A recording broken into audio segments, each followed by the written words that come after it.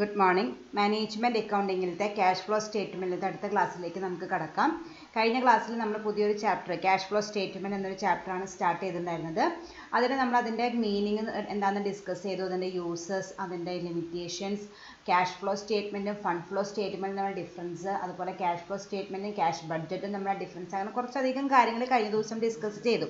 ചെറുതാണെങ്കിലും ഒന്ന് പ്രത്യേകം നോട്ട് ചെയ്തിട്ട് പഠിക്കേണ്ട ഡിഫറൻസ് ഒക്കെ, ഫണ്ട് ഫ്ലോയും ക്യാഷ് ഫ്ലോയും നമ്മുടെ ഡിഫറൻസ് ഒക്കെ ഇത്തിരി ഇമ്പോർട്ടൻ്റ് ഉള്ള സംഭവങ്ങളാണ്. അപ്പോൾ അത് പഠിക്കുക. ഇനി അതിൻ്റെ കണ്ടിന്യൂവേഷൻ ക്ലാസ്സിലേക്ക് നമുക്ക് കടക്കാം.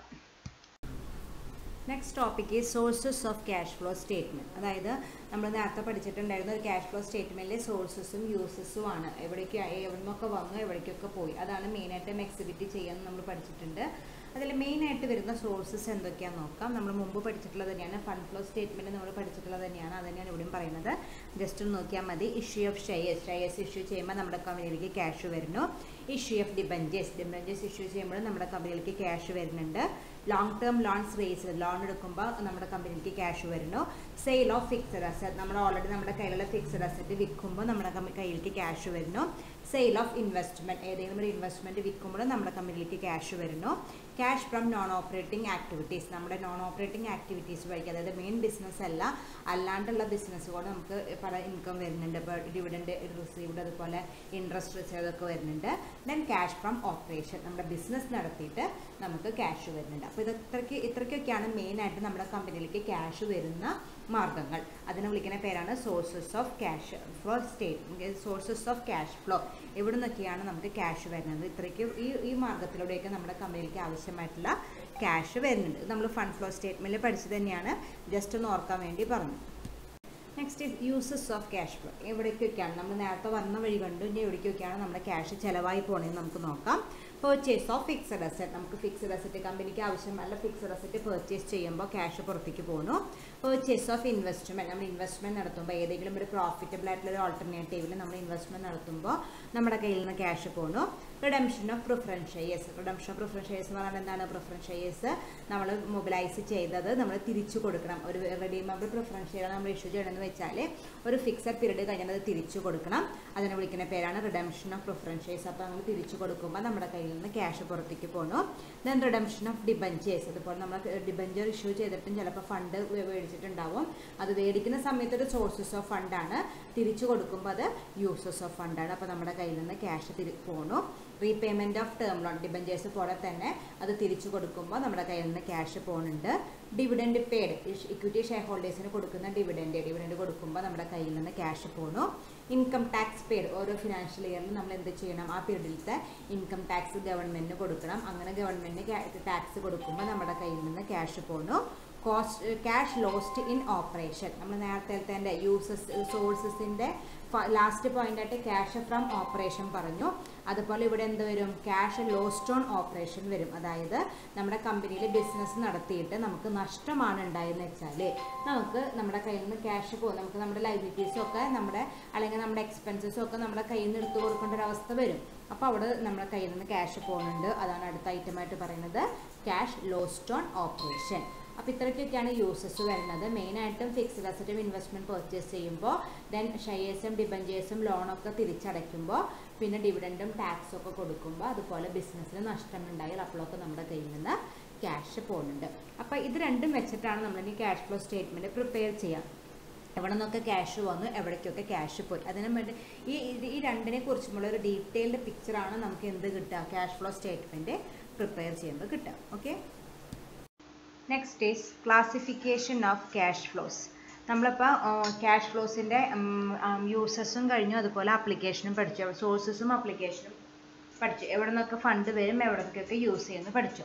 ഇനി നമ്മുടെ കമ്പനിയിലേക്ക് വരുന്നതും പോകുന്നതുമായിട്ടുള്ള ഇൻഫ്ലോസിന്, ക്യാഷ് ഫ്ലോസിന്, ഇൻഫ്ലോസ് അല്ലാട്ട, വരുന്നതും പോകുന്നതുമായിട്ടുള്ള ക്യാഷ് ഫ്ലോസിനെ മെയിനായിട്ടും 3 കാറ്റഗറിയിലായിട്ട് ഡിവൈഡ് ചെയ്തിട്ടാണ് നമ്മൾ ക്യാഷ് ഫ്ലോ സ്റ്റേറ്റ്മെൻറ്റ് പ്രിപ്പയർ ചെയ്യാം.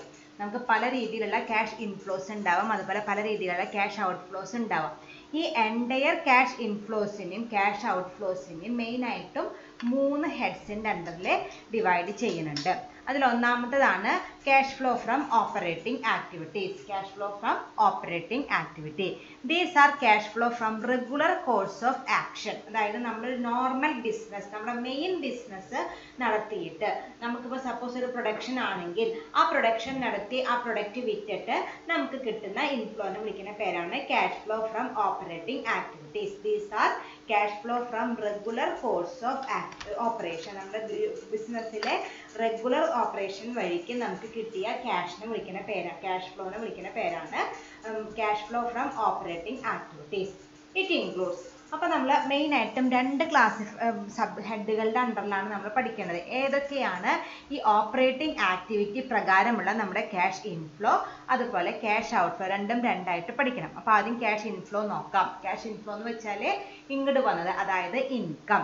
അതിലൊന്നാമത്താണ് ക്യാഷ് സെയിൽസ്. ക്യാഷ് സെയിൽസ് നടത്തുമ്പോൾ നമുക്ക് ക്യാഷ് വരാണ് ചെയ്യുന്നത്. അത് നമ്മുടെ നോർമൽ കോഴ്സ് ഓഫ് ബിസിനസ് ആണ്. കാരണം നമ്മൾ ബിസിനസ് നടത്തുന്നത് തന്നെ പ്രൊഡക്ഷൻ നടത്തിയിട്ട് അത് വിൽക്കാൻ വേണ്ടിയിട്ടാണ്.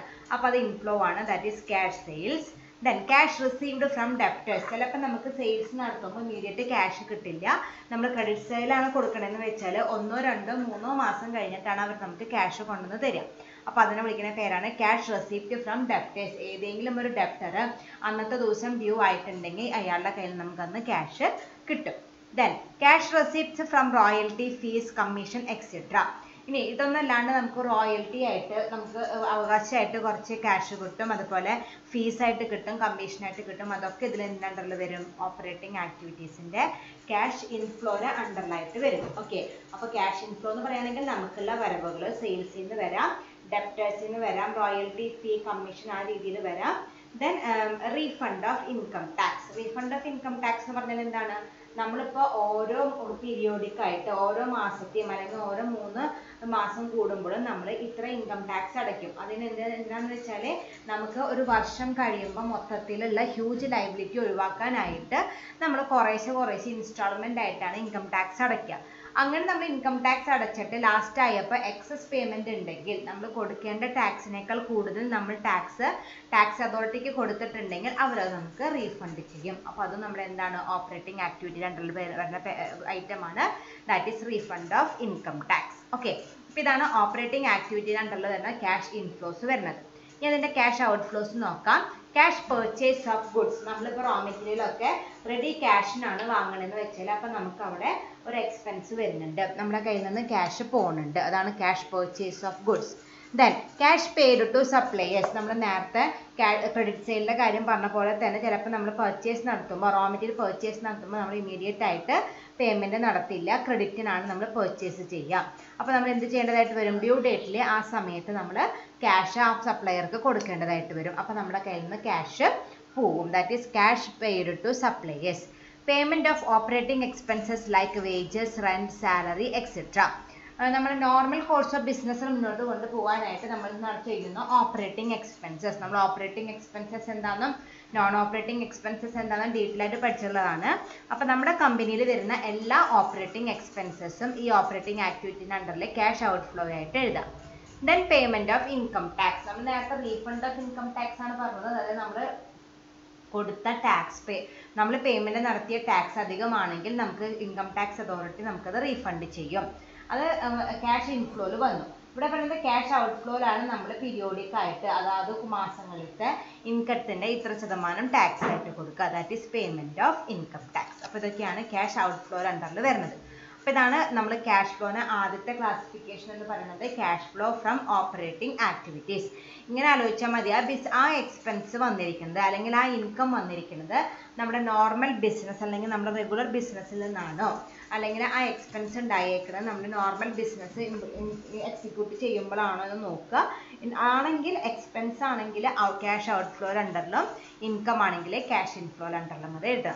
ഓക്കെ, അപ്പോൾ ഈ പോയിന്റ്സ് നമ്മൾ ശ്രദ്ധിക്കേണ്ട കാര്യമാണ്. അതാണ് നമുക്ക് പ്രോബ്ലംസ് ചെയ്യാൻ പറ്റുള്ളൂ. അതായത് ക്വസ്റ്റ്യൻ തന്നിട്ടുണ്ടെങ്കിൽ എല്ലാത്തിനെയും ഈ 3 ഹെഡ്സിലേക്കാക്കി ഡിവൈഡ് ചെയ്ത് ഇൻഫ്ലോ ആണ് ഔട്ട്ഫ്ലോ എന്ന് കണ്ടുപിടിച്ചിട്ട് വേണം നമുക്ക് വർക്ക് ചെയ്യാനായിട്ട്. അപ്പോൾ നമ്മൾ ഒന്നാമത്തെ ക്ലാസിഫിക്കേഷൻ പഠിച്ചു, cash flow from operating activities.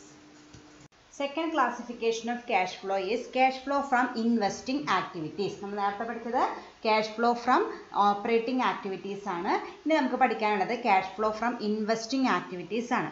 It involves purchase and sale of fixed asset, investment, etc. അതായത് നമ്മൾ മൊബിലൈസ് ചെയ്ത ഫണ്ട് അല്ലെങ്കിൽ ക്യാപിറ്റൽ എവിടെയൊക്കെയാണ് ഇൻവെസ്റ്റ്മെൻറ്റ് നടത്തിയിരിക്കുന്നത്. നമുക്കറിയാം നമ്മൾ സാധാരണ മൊബിലൈസ് ചെയ്ത ക്യാപിറ്റലൊക്കെ സാധാരണ വാങ്ങുക എന്തിനാണ്, ഫിക്സഡ് അസറ്റ് വാങ്ങാനാണ് സാധാരണ ഉപയോഗിക്കുക. പിന്നെ ഞാൻ പറഞ്ഞിട്ടുണ്ട് കുറച്ച് എമൗണ്ട് നമ്മൾ എന്ത് ചെയ്യും, വേറെ ഏതെങ്കിലും ഒരു കമ്പനിയിൽ ഇൻവെസ്റ്റ്മെൻറ്റ് നടത്തും. നമ്മുടെ കമ്പനി തുടക്കത്തിൽ നമുക്ക് ലാഭം ഉണ്ടാക്കാൻ പറ്റാത്ത അവസ്ഥയാണെങ്കിൽ ആ ഇൻവെസ്റ്റ്മെൻറ്റിൽ നിന്ന് കിട്ടുന്ന ഇൻകം വെച്ചിട്ട് നമുക്ക് ഇപ്പോഴത്തെ എക്സ്പെൻസസ് മീറ്റ് ചെയ്യാനായിട്ട് പറ്റും. അപ്പോൾ അങ്ങനത്തെ കാര്യങ്ങൾക്കൊക്കെ വേണ്ടിയിട്ട് നമ്മൾ ഇൻവെസ്റ്റ്മെൻ്റ് ഒക്കെ നടത്തും. അങ്ങനെ ചെയ്തിട്ടുള്ള ക്യാഷിൻ്റെ ഇൻഫ്ലോയും ഔട്ട്ഫ്ലോയുമാണ് ഈ ടൈപ്പിൻ്റെ അണ്ടറിൽ വരുന്നത്. It involves purchase and sale of fixed asset, investment, etc. Purchase ചെയ്യുമ്പോൾ നമ്മുടെ ക്യാഷ് ഔട്ട്ഫ്ലോ വരും, സെയിൽ നടത്തുമ്പോൾ നമുക്ക് ക്യാഷ് ഇൻഫ്ലോ വരും. ആ കാര്യങ്ങളൊക്കെ വരുന്ന ഒരു classification of cash ഫ്ലോയാണ് cash flow from investing activities. Okay, അതിൽ ഏതൊക്കെയാണ് ക്യാഷ് ഇൻഫ്ലോയും ക്യാഷ് ഔട്ട്ഫ്ലോയും നോക്കാം. ക്യാഷ് ഇൻഫ്ലോ മീൻസ് വരവ്. Cash receipt from the sale of fixed asset, intangible asset, securities and investment. നമുക്ക് നമ്മുടെ ഫിക്സഡ് അസറ്റോ അല്ലെങ്കിൽ ഇൻടാഞ്ചിബിൾ അസറ്റ്സോ സെക്യൂരിറ്റീസോ ഇൻവെസ്റ്റ്മെൻറ്റ്സോ അതൊക്കെ വിറ്റിട്ട് നമുക്ക് കിട്ടുന്ന ക്യാഷ് റെസിപ്റ്റ്, അത് നമ്മുടെ cash ഇൻഫ്ലോയാണ്. Then receipts of interest and dividend on investment. നമ്മളിപ്പോൾ ഒരു ഇൻവെസ്റ്റ്മെൻറ്റ് നടത്തി, സപ്പോസ് ഒരു ഫിക്സഡ് ഡെപ്പോസിറ്റ് കിട്ടുമെന്ന് വിചാരിക്കുക, അതിൽ നമുക്ക് എന്ത് കിട്ടും, ഇൻട്രസ്റ്റ് കിട്ടും. അത് നമുക്കൊരു ഇൻഫ്ലോയാണ്. അപ്പോൾ നമ്മൾ ഇൻവെസ്റ്റ്മെൻറ്റ് നടത്തിയിട്ട് അതിൽ നിന്ന് കിട്ടുന്ന ഇൻട്രസ്റ്റോ ഡിവിഡൻഡോ ഒക്കെ ഈ cash flow from investing ആക്ടിവിറ്റീസിൻ്റെ അണ്ടറിലത്തെ cash inflow ആയിട്ടാണ് വരിക. Okay, then cash collection of loan from borrowers. അപ്പോൾ നമ്മൾ ചിലപ്പോൾ ഇൻവെസ്റ്റ്മെൻറ്റ് നടത്തുന്നതിന് പകരം ചില ആൾക്കാർക്ക് കടത്തിന് കൊടുക്കുകയാണ് ചെയ്യുക, ലോൺ കൊടുക്കുകയാണ് ചെയ്യുക. അങ്ങനെ ലോൺ കൊടുത്ത എമൗണ്ട് തിരിച്ച് കിട്ടുക. അതായത് ഇപ്പോൾ ഞാനിപ്പോൾ ഒരു 5 കൊല്ലത്തേക്ക് ഒരാൾക്ക് ലോൺ കൊടുത്തു 2020. അപ്പോൾ എനിക്കത് എന്ന് തിരിച്ച് കിട്ടും, ഓരോ കൊല്ലം ഓരോ മാസം റെഗുലറായിട്ട് നമുക്ക് ഇൻട്രസ്റ്റ് കിട്ടും, അതും ഇതിൻ്റെ അണ്ടറിൽ വരും. അതുപോലെ 5ാമത്തെ കൊല്ലം എനിക്ക് ഞാൻ കൊടുത്ത കാശുകൾ എനിക്ക് തിരിച്ചു തരും, അതും നമ്മുടെ ഒരു ഇൻഫ്ലോ ആയിട്ട് ട്രീറ്റ് ചെയ്യും. അപ്പോൾ മെയിനായിട്ട് 3 ഐറ്റംസ് ആണ് ഈ ഫിനാൻസിങ് ആക്ടിവിറ്റീസ്, ഇൻവെസ്റ്റ്മെൻറ്റ് ആക്ടിവിറ്റീസിൻ്റെ അണ്ടറിൽ വരുന്ന ക്യാഷ് ഇൻഫ്ലോസ് വരുന്നത്. ഒന്ന് നമുക്ക് നമ്മുടെ കയ്യിലുള്ള ഏതെങ്കിലും ഒരു ഫിക്സഡ് അസറ്റോ അല്ലെങ്കിൽ ഇൻവെസ്റ്റ്മെൻറ്റോ സെക്യൂരിറ്റീസോ വല്ലതും വിൽക്കുമ്പോൾ നമുക്ക് വരുന്ന ക്യാഷ് റെസിപ്റ്റ്സ്. സെക്കൻഡ് വൺ, നമ്മൾ ഏതെങ്കിലും ഇൻവെസ്റ്റ്മെൻറ്റ് നടത്തി അവർ പീരിയോഡിക്കായിട്ട്, ഇപ്പോൾ സപ്പോസ് ഞാൻ നേരത്തെ പറഞ്ഞ ഒരു ഫിക്സഡ് ഡെപ്പോസിറ്റ് അല്ലെങ്കിൽ ഏതെങ്കിലും ഒരു കമ്പനിയുടെ ഷെയർ വാങ്ങി വെച്ചിട്ടുണ്ടെന്ന് വിചാരിക്കുക, ആ കമ്പനിയുടെ ഷെയർസ് ഇഷ്യൂ ചെയ്യുന്ന ഡിവിഡൻഡ് അല്ലെങ്കിൽ ബാങ്കിൽ നിന്ന് കിട്ടുന്ന ഇൻട്രസ്റ്റ്, അതൊക്കെ നമ്മുടെ ഒരു ഇൻകമാണ്. അപ്പോൾ അത് ക്യാഷ് ഇൻഫ്ലോ അണ്ടറിൽ വരും. അതുപോലെ നമ്മളിപ്പോൾ ആർക്കെങ്കിലും ലോൺ കൊടുത്തിട്ടുണ്ടെങ്കിൽ അയാൾ റെഗുലറായിട്ട് തരുന്ന ഇൻട്രസ്റ്റ് ഇതിൻ്റെ അണ്ടറിൽ വരും. പ്ലസ് എന്തും കൂടി വരും, മെച്യൂരിറ്റി പീരീഡിൽ അയാൾ ലോൺ മേടിച്ച എമൗണ്ട് തിരിച്ച് തരുമ്പോൾ അത് നമുക്ക് ക്യാഷ് ഇൻഫ്ലോ ആണ്, അതും ഇതിൻ്റെ അണ്ടറിലാണ് വരിക. ക്യാഷ് ഫ്ലോ ഫ്രം ഇൻവെസ്റ്റിംഗ് ആക്ടിവിറ്റീസിൻ്റെ അണ്ടറിൽ ക്യാഷ് ഇൻഫ്ലോ ആയിട്ട്. ദെൻ ക്യാഷ് ഔട്ട്ഫ്ലോ ആയിട്ട് വരുന്നത് cash payment for the purchase of fixed asset, securities, investment, etcetera. നേരത്തെ അതിൻ്റെ തിരിച്ച് ഓപ്പോസിറ്റ്, അതായത് നമ്മളത് വിറ്റപ്പോൾ നമുക്കത് ഇൻഫ്ലോ ആയി, അതേസമയം അത് വാങ്ങുന്ന സമയത്തോ നമുക്ക് ഔട്ട്ഫ്ലോ ആണ്. നമ്മൾ കാശ് കൊടുത്തിട്ടാണ് ഏതെങ്കിലും ഒരു ഫിക്സഡ് അസറ്റ് വാങ്ങുക, അല്ലെങ്കിൽ ഒരു ഇൻവെസ്റ്റ്മെൻറ്റ് FD ഇടുന്നു, നമ്മുടെ കയ്യിൽ നിന്ന് ക്യാഷ് പോവാണ്, അല്ലെങ്കിൽ ഏതെങ്കിലും ഒരു കമ്പനിയുടെ ഷെയർസ് വാങ്ങണം, നമ്മുടെ കയ്യിൽ നിന്ന് ക്യാഷ് പോവാണ്, അപ്പോൾ അത് ക്യാഷ് ഔട്ട്ഫ്ലോ ആണ്. അപ്പോൾ ഏതെങ്കിലും ഒരു ഫിക്സഡ് അസറ്റിൻ്റെയോ ഇൻവെസ്റ്റ്മെൻറ്റിൻ്റെയോ സെക്യൂരിറ്റീസിൻ്റെയോ പർച്ചേസിന് നമുക്ക് ക്യാഷ് ഔട്ട്ഫ്ലോ വരും. ലോൺ ഗിവൺ ടു ബോറോവേഴ്സ്, നേരത്തെ നമ്മൾ കടം കൊടുത്ത് തിരിച്ചു വന്നപ്പോൾ നമുക്ക് ക്യാഷ് ഇൻഫ്ലോ ആയിട്ട് മാറി. അതിനു മുമ്പ് നമ്മൾ അങ്ങോട്ട് കൊടുക്കുമ്പോൾ, ആർക്കെങ്കിലും പണം കടത്തിന് കൊടുക്കുമ്പോൾ നമ്മുടെ കയ്യിൽ നിന്ന് ക്യാഷ് പോവുകയാണ് ചെയ്യുന്നത്, ക്യാഷ് ഔട്ട്ഫ്ലോ ആവും. ഓക്കെ, അപ്പോൾ അങ്ങനെ ആകെ 2 ഐറ്റംസ് ആണ് ക്യാഷ് ഔട്ട്ഫ്ലോയിൽ വരുന്നത്. അപ്പോൾ ഈ 2 കാര്യങ്ങളാണ് നമ്മൾ ക്യാഷ് ഫ്ലോ ഫ്രം ഇൻവെസ്റ്റിംഗ് ആക്ടിവിറ്റീസിൽ ശ്രദ്ധിക്കേണ്ടത്. ഇൻവെസ്റ്റിംഗ് ആക്ടിവിറ്റീസിൽ മെയിനായിട്ടും ക്യാഷ് ഇൻഫ്ലോ ആയിട്ട് വരുന്നത് നമ്മുടെ ഏതെങ്കിലും ഒരു ഫിക്സഡ് അസറ്റോ ഇൻവെസ്റ്റ്മെൻറ്റ് വിൽക്കുമ്പോൾ വരുന്ന ക്യാഷ് ഇൻഫ്ലോ, ലോണ് മേടിച്ചാട് തിരിച്ചു തരുമ്പോൾ വരുന്ന ക്യാഷ് ഇൻഫ്ലോ, അതുപോലെ നമ്മൾ നടത്തിയ ഇൻവെസ്റ്റ്മെൻറ്റിൻ്റെ മുകളിൽ നമുക്ക് കിട്ടുന്ന ഇൻട്രസ്റ്റോ ഡിവിഡൻഡോ ഇൻകം. ദെൻ ഔട്ട്ഫ്ലോ ആയിട്ട് വരുന്നത് ഫിക്സഡ് അസറ്റ് വാങ്ങാനായിട്ട് വരുന്ന ചിലവ്, അതുപോലെ കടം കൊടുക്കുമ്പോൾ അയാൾക്ക് കൊടുക്കുന്ന ക്യാഷ്, അതൊക്കെയാണ് നമ്മുടെ ക്യാഷ് ഔട്ട്ഫ്ലോ ആയിട്ട് വരിക. അപ്പോൾ അതാണ് second classification of cash flow from investing activities. Then the third one is cash flow from financing activities. നമ്മുടെ ഫിനാൻസിങ് ആക്ടിവിറ്റീസിൻ്റെ ക്യാഷ് ഫ്ലോസ് ആണ് നമുക്ക് നോക്കുന്നത്. It involves racing of fund from owners, creditors, etcetera. Owners ഉദ്ദേശിക്കുന്നത് share holders ആട്ടാ.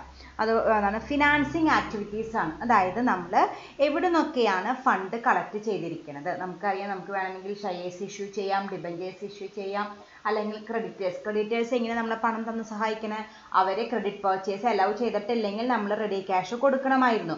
അതേസമയം അവരൊരു credit facility തന്നതുകൊണ്ടാണ് നമുക്കൊരു immediate cash payment ആവശ്യം വരാമെന്ന് അവരെ സഹായിക്കുകയാണ് ചെയ്തത്. അപ്പോൾ അതിലൊക്കെ വരുന്ന ആക്ടിവിറ്റീസ് ആണ്, അല്ലെങ്കിൽ അതിൽ നിന്ന് വരുന്ന ആക്ടിവിറ്റീസ് ആണ് ഈ financing, cash flow from financing ആക്ടിവിറ്റീസിൽ വരിക. ഇതിൽ ഏതൊക്കെയാണ് ക്യാഷ് ഇൻഫ്ലോസ് നോക്കാം. Cash proceeds from the issue of shares, debentures, bones etcetera. ഒരു കമ്പനി ഷെയർസ് ഇഷ്യൂ ചെയ്യണു, അല്ലെങ്കിൽ ഡിബഞ്ചേഴ്സ് അല്ലെങ്കിൽ ബോൺസ് അതൊക്കെ ഇഷ്യൂ ചെയ്യുമ്പോൾ ഇഷ്യൂ ചെയ്യുന്ന സമയത്ത് കമ്പനിക്ക് ക്യാഷ് വരാണ് ചെയ്യണത്. അപ്പോൾ അത് ക്യാഷ് ഇൻഫ്ലോ ആണ്. ഞാനിപ്പോൾ ഷെയർ ക്യാപിറ്റൽ ഇഷ്യൂ ചെയ്യണു, അല്ലെങ്കിൽ ഡിബഞ്ചേഴ്സ് ഇഷ്യൂ ചെയ്യണു, അങ്ങനെയൊക്കെ ഓരോ ഷെയർസോ അല്ലെങ്കിൽ ഡിബഞ്ചേഴ്സൊക്കെ ഇഷ്യൂ ചെയ്യുമ്പോൾ കമ്പനിക്ക് ക്യാഷ് കിട്ടാണ്. അപ്പോൾ അതെന്താണ് cash inflow. Short term and long term loan, അതുപോലെ നമുക്ക് ലോൺ എടുക്കാം. ഷോർട്ട് ടേം ആയാലും ശരി, ലോങ് ടേം ആയാലും ശരി, ലോൺ എടുക്കുമ്പോൾ നമ്മുടെ കമ്പനിയിലേക്ക് ക്യാഷ് വരാണ് ചെയ്യുന്നത്. അപ്പോൾ അതും നമ്മുടെ എന്താണ് ക്യാഷ് ഇൻഫ്ലോ ആണ്. അങ്ങനെ 2 ക്യാഷ് ഇൻഫ്ലോസ് ആണ് ഉള്ളത്. നമുക്ക് ക്യാഷ് ഔട്ട്ഫ്ലോസ് എന്താണെന്ന് നോക്കാം. Redemption of shares, debentures, bones etcetera. നമ്മൾ നേരത്തെ ക്യാഷ് ഇൻഫ്ലോയിൽ ഈ ഷെയർസ് ഇഷ്യൂ ചെയ്തപ്പോൾ ഇൻഫ്ലോ ആയിട്ട് എടുത്തു. ഇനി അതെന്ത് ചെയ്യണം, ഇപ്പോൾ പ്രിഫറൻസ് ഷെയറും അല്ലെങ്കിൽ ഡിബഞ്ചേഴ്സൊക്കെ ആണെങ്കിൽ ഒരു നിശ്ചിത പീരീഡ് കഴിഞ്ഞാൽ നമ്മളത് എന്തുകൊണ്ട് തിരിച്ചടയ്ക്കണം. അപ്പോൾ അങ്ങനെ തിരിച്ചടയ്ക്കുമ്പോൾ നമ്മുടെ കയ്യിൽ നിന്ന് ക്യാഷ് പോവുകയാണ് ചെയ്യുന്നത്. അപ്പോൾ അതിനെ വിളിക്കുന്ന പേര് നമ്മൾ ഫിനാൻഷ്യൽ മാനേജ്മെൻറ്റിൽ പഠിച്ചിട്ടുണ്ട്, റിഡംഷൻ. ആ റിഡംഷൻ ഓഫ് ഷെയർസ്, ഡിബഞ്ചേഴ്സ് അതൊക്കെ നമ്മുടെ ക്യാഷ് ഔട്ട്ഫ്ലോ അണ്ടറിൽ വരും. റീപേയ്മെൻറ്റ് ഓഫ് ലോൺ, നമ്മൾ നേരത്തെ ലോൺ എടുത്തപ്പോൾ നമുക്ക് ഇൻഫ്ലോ ആയിട്ട് വന്നു, ആ പീരീഡ് കഴിഞ്ഞാൽ നമ്മളത് തിരിച്ചു കൊടുക്കണം. അപ്പോൾ അത് repayment of loan cash outflow ആണ്. Then payment of dividend, interest etcetera. ഇനി നമ്മളിപ്പോൾ ലോൺ എടുത്തു, അതിന് നമ്മൾ എന്ത് കൊടുക്കണം, ഇൻട്രസ്റ്റ് കൊടുക്കണം. അല്ലെങ്കിൽ ഷെയർസ് ഇഷ്യൂ ചെയ്തു, അതിന് എന്ത് കൊടുക്കണം, ഡിവിഡൻഡ് കൊടുക്കണം. ഡിബഞ്ചേഴ്സ് ഇഷ്യൂ ചെയ്തു, ബോൺസ് ഇഷ്യൂ ചെയ്തു, അതിനൊക്കെ എന്ത് കൊടുക്കണം, ഡിവിഡൻഡ് കൊടുക്കണം. അപ്പോൾ നമ്മൾ കൊടുക്കുന്നതൊക്കെ ഏതിൻ്റെ അണ്ടറിൽ വരും, ഈ ക്യാഷ് ഔട്ട്ഫ്ലോ അണ്ടറിൽ വരും. ഇവിടെ കൺഫ്യൂസിങ് ഉള്ളത്, നേരത്തെ ഡിവിഡൻഡും ഇൻട്രസ്റ്റും ഒക്കെ ഏതിൻ്റെ അണ്ടറിൽ വന്നു, ഒരെണ്ണം നമ്മുടെ ക്യാഷ് ഫ്ലോ ഫ്രം ഇൻവെസ്റ്റ്മെൻറ്റ് ആക്ടിവിറ്റീസും വന്നു. ഇവിടെ ക്യാഷ് ഫ്ലോ ഫ്രം ഫിനാൻസിങ് ആക്ടിവിറ്റീസിൽ അത് ക്യാഷ് ഔട്ട്ഫ്ലോ ആയിട്ട് മാറി. വ്യത്യാസം നിങ്ങൾ മനസ്സിലാക്കണം. നമ്മൾ ഇൻവെസ്റ്റ്മെൻറ്റ് നടത്തിയിട്ട് നമുക്ക് കിട്ടുന്ന ഇൻട്രസ്റ്റും ഡിവിഡൻറ്റും ഒക്കെ ഏതിൻ്റെ അണ്ടറിലാണ് വരിക, ക്യാഷ് ഫ്ലോ ഫ്രം ഇൻവെസ്റ്റിംഗ് ആക്ടിവിറ്റീസിൻ്റെ അണ്ടറിലാണ് വരിക. അതായത് എൻ്റെ ക്യാഷ് എടുത്തിട്ട്, കമ്പനിയുടെ ക്യാഷ് എടുത്തിട്ട് എവിടെയെങ്കിലും ഇൻവെസ്റ്റ്മെൻറ്റ് നടത്തി അതിൽ നിന്ന് കിട്ടുന്ന ഡിവിഡൻറ്റും ഇൻട്രസ്റ്റും ഒക്കെ ഏതിൻ്റെ അണ്ടറിലാണ് വരുന്നത്, ക്യാഷ് ഫ്ലോ ഫ്രം ഇൻവെസ്റ്റിംഗ് ആക്ടിവിറ്റീസിൻ്റെ അണ്ടറിലാണ് വരുന്നത്. അത് നമുക്ക് കിട്ടണത് കൊണ്ട് അത് ക്യാഷ് ഇൻഫ്ലോ അണ്ടറിൽ എഴുതണം. ഓക്കെ, ഇവിടെ പറയുന്നത് നമ്മൾ ഷെയർസ് ഇഷ്യൂ ചെയ്തിട്ട്, അല്ലെങ്കിൽ നമ്മൾ ലോൺ എടുത്തിട്ട്, നമ്മൾ ഡിബഞ്ചേഴ്സ് ഇഷ്യൂ ചെയ്തിട്ട് അതിന് നമ്മൾ കൊടുക്കുന്ന ക്യാഷ് ഡിവിഡൻഡ് അല്ലെങ്കിൽ ഇൻട്രസ്റ്റ്, അത് ഏതിൻ്റെ അണ്ടറിലാണ് വരിക, cash flow from financing activities ആണ്. കാരണം നമ്മൾ ഫണ്ട് കണ്ടെത്താനായിട്ട് ഫിനാൻഷ്യൽ ഇൻസ്ട്രുമെൻറ്റ്സ് ഇഷ്യൂ ചെയ്തപ്പോഴാണ് ഇങ്ങനൊരു കമ്മിറ്റ്മെൻറ്റ് വന്നത്. അപ്പം നമ്മൾ ഷെയർസോ ഡിബഞ്ചേഴ്സോ ഇഷ്യൂ ചെയ്തിട്ട് അതിൻ്റെ മുകളിൽ കൊടുക്കുന്ന ഇൻട്രസ്റ്റും ഡിവിഡൻറ്റും ഒക്കെ ഏതിൻ്റെ അണ്ടറിലാണ് വരിക, ക്യാഷ് ഫ്ലോ ഫ്രം ഫിനാൻസിങ് ആക്ടിവിറ്റീസിൻ്റെ അണ്ടറിലാണ് വരിക. അത് നമ്മുടെ കയ്യിൽ നിന്ന് പോണത് കൊണ്ട് ക്യാഷ് ഇൻഫ്ലോ അല്ല വരിക, അതെന്താണ് ക്യാഷ് ഔട്ട്ഫ്ലോ ആണ് വരിക. അത് പ്രത്യേകം ശ്രദ്ധിക്കണം, രണ്ടും കൺഫ്യൂസിങ് ആണ്. അപ്പോൾ ക്വസ്റ്റ്യൻ കിട്ടുമ്പോൾ ആദ്യം നോക്കേണ്ടത് അത് നമ്മുടെ ഇൻവെസ്റ്റ്മെൻ്റ് ആണോ അല്ലെങ്കിൽ ഫിനാൻസിങ് ആണോ, ഒന്നല്ലെങ്കിൽ നമ്മൾ ഇൻവെസ്റ്റ്മെൻറ്റ് നടത്തിയതാണോ അല്ലെങ്കിൽ ഫണ്ട് കണ്ടെത്തിയതാണോ അത് നോക്കാം. ഇൻവെസ്റ്റ്മെൻ്റ് ആണെങ്കിൽ ക്യാഷ് ഫ്ലോ ഫ്രം ഇൻവെസ്റ്റിംഗ് ആക്ടിവിറ്റീസിൻ്റെ അണ്ടറിൽ ക്യാഷ് ഇൻഫ്ലോ ആയിട്ട് എടുക്കുക. ഫിനാൻസിങ് ആണെങ്കിൽ ക്യാഷ് ഫ്ലോ ഫ്രം ഫിനാൻസിങ് ആക്ടിവിറ്റീസിൻ്റെ അണ്ടറിൽ ക്യാഷ് ഔട്ട്ഫ്ലോ ആയിട്ട് എടുക്കുക. അത് പ്രത്യേകം ശ്രദ്ധിച്ചിട്ട് വേണം ചെയ്യാനായിട്ട്. അപ്പോൾ ഇങ്ങനെ മെയിനായിട്ട് 3 ടൈപ്പ് ഓഫ് ക്ലാസിഫിക്കേഷൻ ആണുള്ളത്. ഈ 3 ഹെഡ്സിൻ്റെ അണ്ടറിലാണ് നമ്മൾ ക്യാഷ് ഫ്ലോ സ്റ്റേറ്റ്മെൻറ്റ് പ്രിപ്പയർ ചെയ്യാനായിട്ട് പോണത്. ഓക്കെ, ആയിട്ട് എന്തായിരുന്നു, cash flow from operating activities, നമ്മുടെ നോർമൽ കോഴ്സ് ഓഫ് ബിസിനസ് ചെയ്തിട്ട് നമുക്ക് ഉണ്ടാകുന്ന ക്യാഷ് ഇൻഫ്ലോസും ക്യാഷ് ഔട്ട്ഫ്ലോസും. രണ്ടാമത്തത് cash flow from investment activities, നമ്മൾ ഇൻവെസ്റ്റ്മെൻറ്റ് നടത്തിയിട്ട് അതിൽ നിന്ന് നമുക്ക് ഉണ്ടാവുന്ന ക്യാഷ് ഇൻഫ്ലോസും ക്യാഷ് ഔട്ട്ഫ്ലോസും.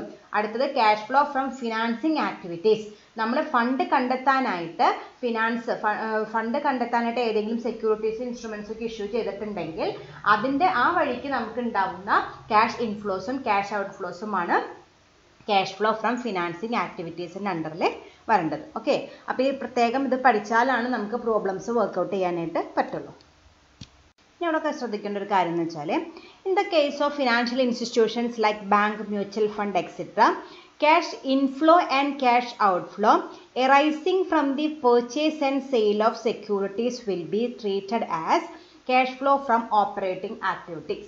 അതായത് സാധാരണ ഒരു ട്രേഡിംഗ് മാനുഫാക്ചറിങ് കൺസേൺ ഒക്കെ ആകുമ്പോൾ അതിൻ്റെ കാര്യങ്ങളാണ് ഞാൻ ഇത്ര നേരം പറഞ്ഞത്. അതായത് ഇപ്പോൾ ഒരു പ്രൊഡക്ഷൻ നടത്തണോ അല്ലെങ്കിൽ മാനുഫാക്ചറിങ് നടത്തി അത് വിറ്റ് അതിൽ നിന്ന് ഇൻകം ഉണ്ടാക്കണോ അങ്ങനത്തെ ഒരു ടൈപ്പ് ഓഫ് ബിസിനസ് ആണെങ്കിൽ ആ കേസാണ് ഞാനിപ്പോൾ പറഞ്ഞത്. എപ്പോഴൊക്കെ ഏതൊക്കെയാണ് ഓപ്പറേറ്റിങ്ങിലും ഏതൊക്കെയാണ് ഫിനാൻസിങ്ങിലും ഏതൊക്കെയാണ് ഇൻവെസ്റ്റ്മെൻറ്റിലും വരാമെന്ന് ഞാൻ പറഞ്ഞത്. ഇനി ഞാൻ ഇപ്പോൾ പ്രോബ്ലം വർക്കൗട്ട് ചെയ്യുന്നത് ഒരു ഫിനാൻഷ്യൽ ഇൻസ്റ്റിറ്റ്യൂഷൻ ആണെങ്കിൽ, വല്ല ബാങ്കോ അല്ലെങ്കിൽ മ്യൂച്വൽ ഫണ്ടോ ഒക്കെ ആണെങ്കിൽ നമ്മൾ നേരത്തെ പഠിച്ചു interest കൊടുക്കണതും interest കിട്ടണതും. Interest കിട്ടണതാണെങ്കിൽ fund flow from investment ആക്ടിവിറ്റീസിൻ്റെ അണ്ടറിലും, interest കൊടുക്കണതാണെങ്കിൽ cash flow from financing ആക്ടിവിറ്റീസിൻ്റെ അണ്ടറിലുമാണ് എഴുതുന്നത് നമ്മൾ നേരത്തെ പഠിച്ചു. പക്ഷേ ഒരു ഫിനാൻഷ്യൽ ഇൻസ്റ്റിറ്റ്യൂഷൻ ആണെങ്കിൽ നമ്മൾ ഇൻട്രസ്റ്റ് കൊടുക്കുന്നതും ഇൻട്രസ്റ്റ് കിട്ടണതൊക്കെ ഓപ്പറേറ്റിംഗ് ആക്ടിവിറ്റീസിൻ്റെ അണ്ടറിലാണ് വരേണ്ടത്. കാരണം ഒരു ബാങ്കിൻ്റെ പ്രൈമറി ഫംഗ്ഷൻ എന്താണ് നമ്മൾ പഠിച്ചിട്ടുണ്ട് banking and ഇൻഷുറൻസിലെ accepting deposits and giving loans ആണ്. അപ്പോൾ അവരുടെ ബേസിക് പ്രൈമറി ഫംഗ്ഷനായ ആക്സെപ്റ്റിംഗ് ഡെപ്പോസിറ്റുകൾ സ്വീകരിക്കുമ്പോൾ അവരെന്തായാലും എന്ത് കൊടുക്കണം? ഇൻട്രസ്റ്റ് കൊടുക്കണം. ആൻഡ് ഗിവിംഗ് ലോൺസ് കൊടുക്കുമ്പോൾ അവർക്ക് എന്തായാലും എന്ത് കിട്ടും? ഇൻട്രസ്റ്റ് കിട്ടും ചെയ്യും. അപ്പോൾ നമ്മൾ ഡീൽ ചെയ്യണത് ഒരു ഫിനാൻഷ്യൽ ഇൻസ്റ്റിറ്റ്യൂഷൻ ആണെങ്കിൽ, ബാങ്ക് മ്യൂച്വൽ ഫണ്ട് എന്ന പോലത്തെ ഒരു ഫിനാൻഷ്യൽ ഇൻസ്റ്റിറ്റ്യൂഷൻ ആണെങ്കിൽ ഫിനാൻഷ്യൽ ഇൻസ്ട്രുമെൻസിൽ നിന്ന് കിട്ടുന്ന ഇൻട്രസ്റ്റ് ഇൻകം ഇൻവെസ്റ്റ്മെൻറ്റ് ആക്ടിവിറ്റീസിൻ്റെ അണ്ടറിലോ ഫിനാൻസിങ് ആക്ടിവിറ്റീസിൻ്റെ അണ്ടറിലോ അല്ല കാണിക്കേണ്ടത്. ഏതിലാണ്? ക്യാഷ് ഫ്ലോ ഫ്രം ഓപ്പറേറ്റിംഗ് ആക്ടിവിറ്റീസിൻ്റെ അണ്ടറിലാണ് കാണിക്കേണ്ടത്. കാരണം അത് അവരുടെ നോർമൽ കോഴ്സ് ഓഫ് ആക്ടിവിറ്റീസിൻ്റെ ബേസിൽ അല്ലെങ്കിൽ normal course of activities undertaken ചെയ്തപ്പോൾ അവർക്ക് കിട്ടിയ ഇൻകമോ അല്ലെങ്കിൽ എക്സ്പെൻസോ ആണ്. അപ്പോൾ അത് കാണിക്കേണ്ടത് ഒന്നാമത്തെ ടൈപ്പ് ഓഫ് ക്യാഷ് ഫ്ലോ ആയ ക്യാഷ് ഫ്ലോ ഫ്രം ഓപ്പറേറ്റിംഗ് ആക്ടിവിറ്റീസിൻ്റെ അണ്ടറിലാണ് കാണിക്കുന്നത്. അതാണ് ഇവിടെ പറഞ്ഞേക്കുന്നത്.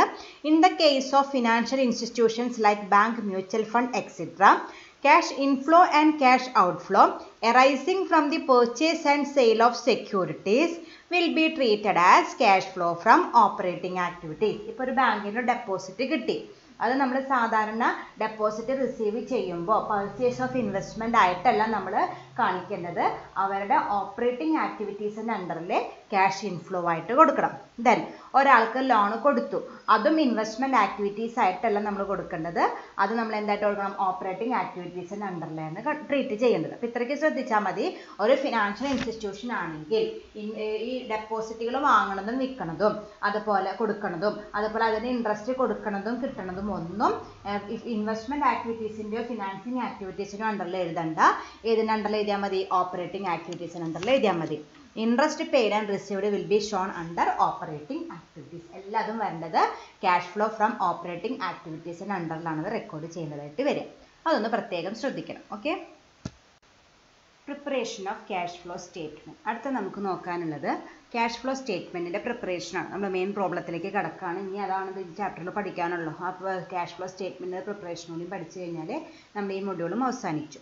അപ്പം നമുക്കത് ഒരു സ്റ്റെപ്പ് ബൈ സ്റ്റെപ്പായിട്ടാണ് ചെയ്യേണ്ടത്. In the first step calculate cash flow from operating activities either by direct method or indirect method. നമ്മൾ നേരത്തെ 3 ഹെഡ്സ് പഠിച്ചില്ലേ? അതായത് cash flow from operating activities, cash flow from financing activities, cash flow from investing activities. ഈ 3 heads പഠിച്ചു. അത് 3ഉം കണ്ടുപിടിക്കലാണ് 1, 2, 3 steps എന്ന് പറയുന്നത്. Okay. അപ്പോൾ ആദ്യത്തെ സ്റ്റെപ്പ് എന്താണ്? Calculate cash flow from operating activities either by direct method or indirect method. അതായത് cash flow from operating activities കണ്ടുപിടിക്കാനായിട്ട് 2 മെത്തേഡാണുള്ളത്. ഡയറക്റ്റ് മെത്തേഡ് ഉണ്ട്, ഇൻഡയറക്റ്റ് മെത്തേഡ് ഉണ്ട്. ഏത് ഡീറ്റെയിൽസ് ആണ് നമുക്ക് അവൈലബിൾ ആയിട്ടുള്ളത്, ഏത് മെത്തേഡ് പ്രകാരം കാൽക്കുലേറ്റ് ചെയ്യാനുള്ള ഡീറ്റെയിൽസ് ആണ് നമുക്കുള്ളത്, അത് വെച്ച് ആ മെത്തേഡ് ഫോളോ ചെയ്തിട്ട് അത് കണ്ടുപിടിക്കലാണ് ഒന്നാമത്തെ step. Second one, calculate cash flow from investing activities. Investing ആക്ടിവിറ്റീസിൻ്റെ cash flow കണ്ടുപിടിക്കുക. നമ്മൾ നേരത്തെ പഠിച്ച രണ്ടാമത്തെ type of classification of cash flow ആയ ഇൻവെസ്റ്റിംഗ് ആക്ടിവിറ്റീസ് എത്രയാണെന്ന് കണ്ടുപിടിക്കുക. Then calculate cash flow from financing activities. മൂന്നാമത്തെ സ്റ്റെപ്പിൽ നമ്മൾ എന്ത് കണ്ടുപിടിക്കണം? ഫിനാൻസിങ് ആക്ടിവിറ്റീസിൽ എത്ര ക്യാഷ് ഫ്ലോ ഉണ്ടെന്ന് കണ്ടുപിടിക്കുക. അതാണ് ആദ്യത്തെ ഫസ്റ്റ് 3 സ്റ്റെപ്സ് ആയിട്ട് വരുന്നത്. And the fourth step is calculate net cash flow by adding step 1, 2 and 3. നാലാമത്തെ സ്റ്റെപ്പിൽ നമ്മൾ എന്താ ചെയ്യേണ്ടതെന്ന് വെച്ചാൽ നമ്മൾ 1, 2, 3 സ്റ്റെപ്പിൽ കണ്ടുപിടിച്ച cash flow from operating activities അത് മൂന്നും കൂടി ആഡ് ചെയ്യലാണ് നമ്മുടെ നാലാമത്തെ സ്റ്റെപ്പായിട്ട് വരിക. Calculate net cash flow from adding step 1, 2 and 3. അഞ്ചാമത്തെ സ്റ്റെപ്പായിട്ട് നമ്മൾ ചെയ്യേണ്ടത് add cash and cash equivalent at the beginning. നമുക്ക് നമ്മുടെ ക്വസ്റ്റ്യനിൽ ഓപ്പണിംഗ് ക്യാഷ് ബാലൻസ് ഉണ്ടാവും, ക്ലോസിംഗ് ക്യാഷ് ബാലൻസ് നമുക്ക് തന്നിട്ടുണ്ടാവും.